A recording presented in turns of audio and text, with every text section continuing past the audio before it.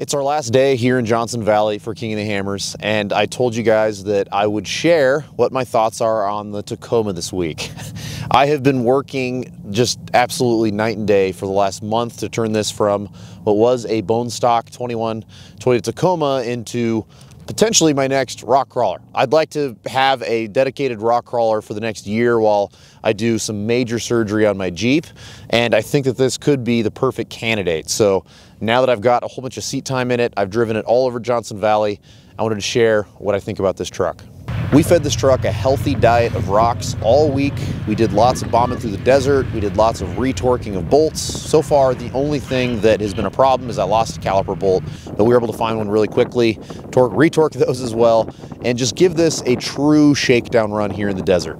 I haven't built skid plates for it yet. I just didn't have time. So I'm being picky about the trails we choose, starting with easy, working our way up to medium, which a lot of these medium trails people would say are hard, but for us, we do a lot of rocks. So I would say pretty much everything we hit this week was relatively easy. I want to start by talking about the suspension. It's kind of the bulk of the mods that we did over the last month, and I've gotten a ton of questions about it already. I put the very first miles on this truck here in Johnson Valley. We basically put the last bolt in, drove around the block, threw it on the trailer, and brought it down here, and the ride quality is outstanding. The rear suspension is doing very well. It is soft. It's softer than the front, so it favors a lot more use out of the rear, which I think is to be expected on a build like this with IFS. IFS is just hard to get to compress. So my solution is not to run a stiffer spring because I love the way it rides now. What I want to do is probably add a soft rear sway bar, because then whenever the axle is starting to twist up and down, it's going to increase spring rate and hopefully transfer a little bit more of that workload up to the front suspension. The rear shocks are coilovers from Bilstein. They are 9200s, and the front are Bilstein 8112s. Both ride outstanding, whether I'm going fast through dirt roads or anything like that, or if I'm rock crawling, they just feel really good. And there's no sway bars on it now, so it does lean a little bit on the highway, but when we drove out to get gas and stuff like that, we were able to just take it freeway speeds. It was completely stable. Everything rode great. The front suspension is the RCLT HD from Marlin Crawler, and it's just so good.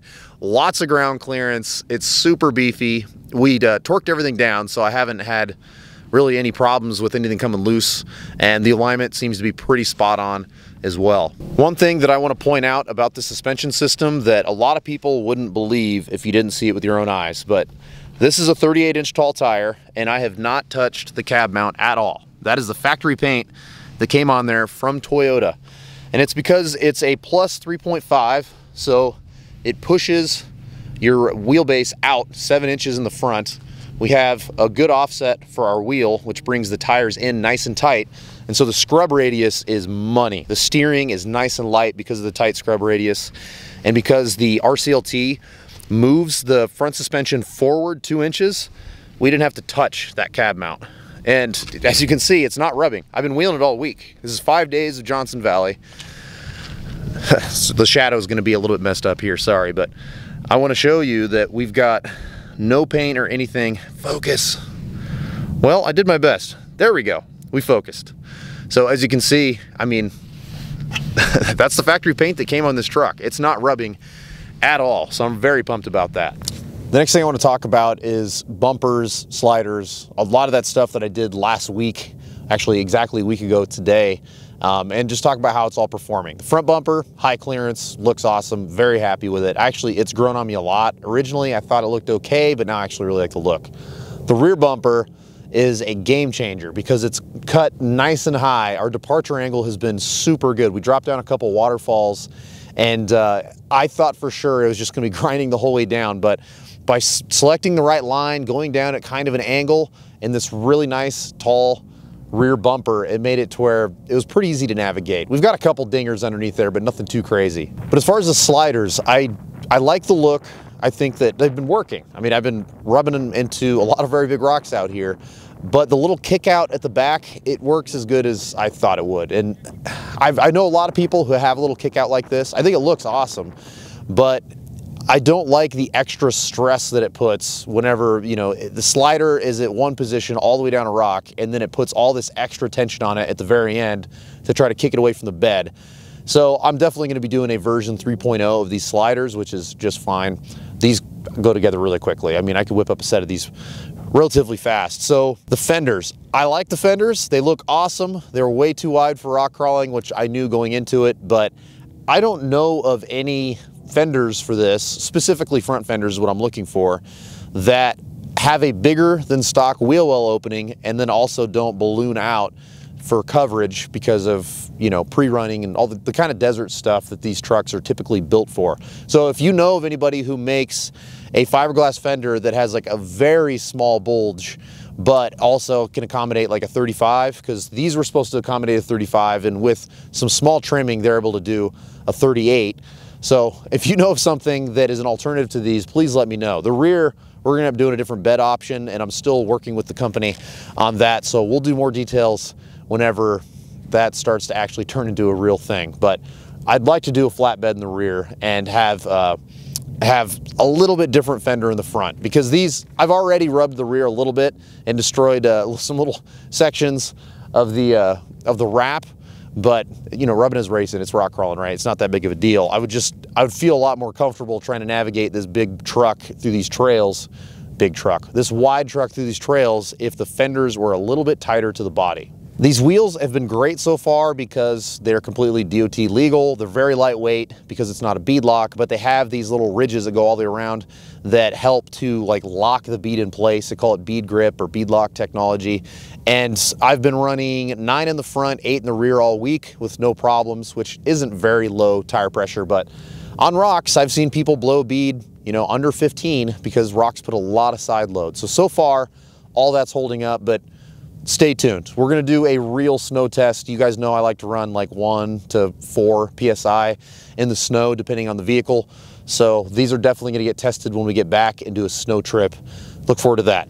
The tires, these are the black labels from Milestar, and I really like them a lot. So far, they have been super grippy for just being out of the box. They're not even seasoned at all. And I've actually ran into a lot of people here that have ran a bunch of different tires just like me, and they really like the black labels. That's what they're running now. They're really affordable. They seem durable so far. But again, as all this stuff unfolds, I need to give this like, you know, 6 months to a year worth of use before I can give you guys an accurate depiction of what the performance is on these tires. I need to put them through their paces, but so far I'm impressed. I've had a lot of questions as to why I'm running Milestar instead of all the other options that are out there. It's pretty simple. I've ran a ton of different tires over the last, I don't know, 16 or 18 years that I've been wheeling, and this is just another one that's on the list. I've gotten a request from a lot of you to do a review on these tires, so that's what we're doing. We're gonna be wheeling this a lot over the next year, and at the end of it, I wanna give you a very accurate depiction of how these compare to all the other tires that I own. So it's not that I've like, don't use BFG anymore. I love BFG, and that's what I run on pretty much everything else.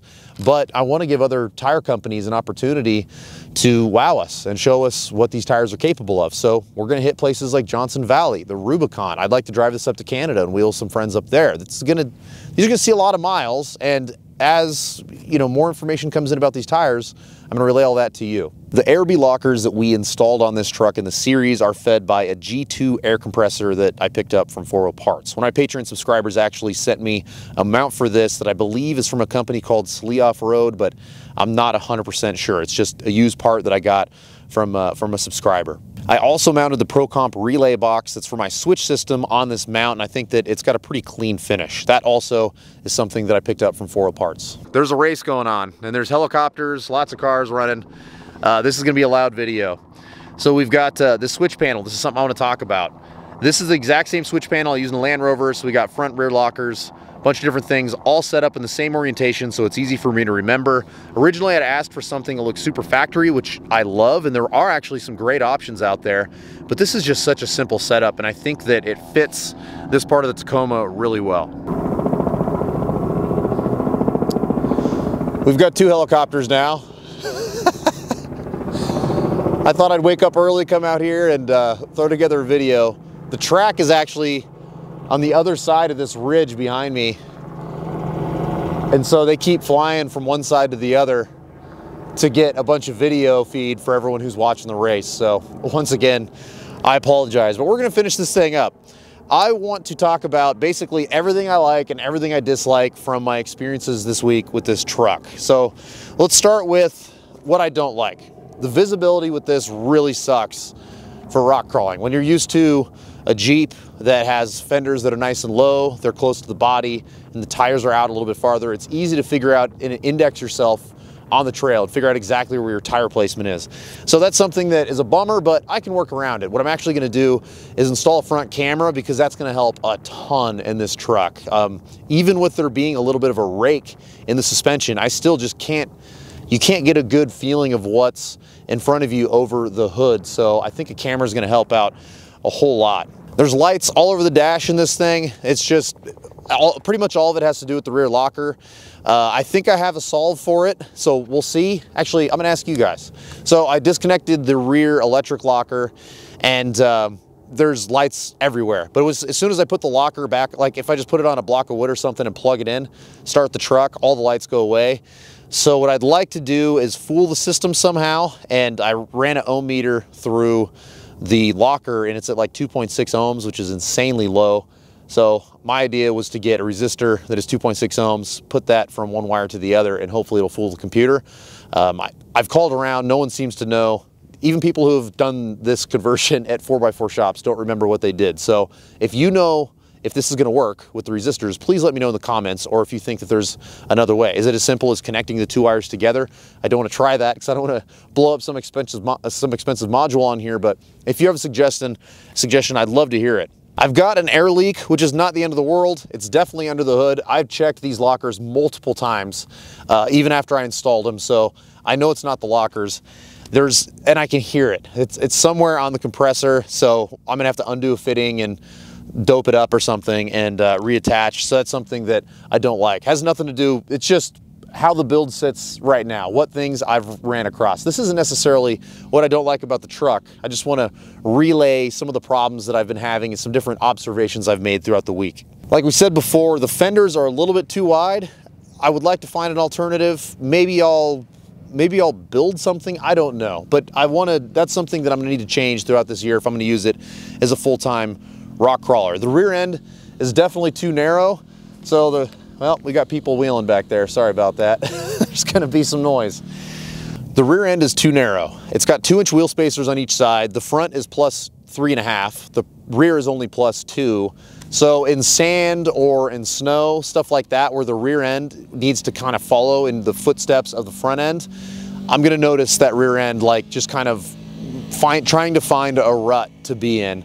And so that's gonna be a little bit of an issue, but I do have a long-term solve for that. I'm working with the company. We're gonna do a 4 9-inch rear, more than likely. The big trick with these is you've gotta have outers that accept these ABS sensors, because these new trucks, if you don't have the ABS sensor working, you don't have 4-wheel drive. So, and that goes for straight axles in the front too. It's a big problem with these. If you can't plug those wheel speed sensors in, then you're not gonna be able to shift it into 4-wheel drive. Stuff that I love about this truck. This is the best steering truck I've ever driven off-road. Whenever you have, you know, just a traditional straight axle front, and you've got links that are connected between your axle and a chassis that are both moving all the time, you get steering input from the road or from the obstacles you're going over, but you're also getting steering input from the suspension. So as the suspension travels, you'll feel that in the wheel a little bit. And it's not a big deal. It's how I've always wheeled, but it's interesting to drive something that doesn't have that. So this only gets feedback from the obstacle. If you're wedged into that tire and you're trying to push, you can feel that. But whenever the suspension is flexing up and down, the wheel's still completely straight, because the relationship between your axle and your body isn't changing. The steering is connected to what is essentially the axle and the body all in one unit. So I love the steering. And with this scrub radius being so tight, it is super light. I'm very, very happy about the steering for sure. Other stuff that I love. I think this is the best looking truck that I've ever built. I love the 3rd gen Tacomas. Ever since they came out, I think that it's just such a sharp looking design, and with the right mods, so they can be just some of the best looking trucks on the road. The ground clearance is insane on this truck. It's so good. For only being on a 38, it just has such crazy ground clearance. So I only have to worry about the rear end, which is really nice, because the rear end's actually pretty high as well, because it's not that big of a ring gear, but if you can figure out how to get your front tires over the rock, a lot of times you can turn real sharp and try to track one of your rear tires to go over the rock instead of the rear diff. So wheeling it and navigating it over rocks and through rock sections has been awesome. I really enjoy driving this off-road. The next thing that I love is the fact that this is super wide. It gives you a lot of faith when you are on off-camber obstacles. So the wheelbase of my brother and I were just talking about this like a week ago. The wheelbase of his Jeep is 93 inches. Outside tire to outside tire, this is 87 inches, meaning that this Tacoma is almost as wide as his Jeep is long. I know it doesn't look that wide in pictures and stuff. It's because these fenders hide it really well, but this is ultra wide. And so far, I like it being ultra wide. I didn't think that I would like driving something this wide through the trails, but because it's so wide, I'm never worried on anything off camber. Plus, it being so long, it's the same thing. It gives you a lot of confidence in going up those steep obstacles. And if you start to go, you know, if it starts to like lean a little bit, it's just not that scary in this truck. And the last thing is that it's only got 8,000 miles. It's a brand new truck still. So we definitely ruined warranty on all the parts we replaced, right? But I think that there shouldn't be, so Jeep, I know you can put 40s on their rigs, and if you have a transmission problem or an engine problem, they warranty it. So like if you just do suspension, but we did here, you put bigger wheels and tires on it, you put suspension on it, it doesn't affect that other stuff, probably depending on what dealer you go to.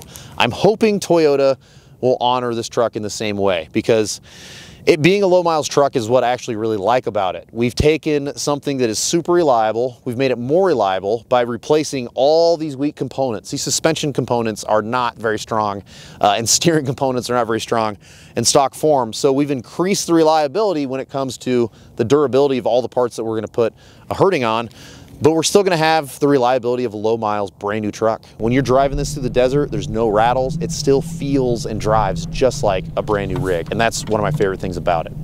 As we wrap up this video, I want to apologize in advance. I didn't film much this week. I wanted to give myself time to breathe. It was tough to do like the 14-hour days in the shop, editing every night, and just a month of that pace to get this done for King of the Hammers broke me. So I've been partying every night with friends. I've been hitting the trails every day with friends. I've been meeting up with sponsors and doing things with them. And this has been a business trip that I have been able to get away with not doing a ton of camera work, and it has been wonderful. So I apologize. I know a lot of you are excited to see this on the trail, and the very next video you will. Whether it's something from here or it's a snow, we're absolutely gonna be doing a trail video very soon. So again, I apologize. I'm a person. I'm the whole production crew here. I've burned myself out a little bit on this one, and I just needed a little bit of time to breathe. So I hope that this video answered a bunch of your questions, and you know, as far as what parts we used and how I think about the truck and all that other stuff. But the next one is gonna be fun. We're just gonna go out on the trail. We're gonna have fun somewhere with this truck, and you can see firsthand how it performs.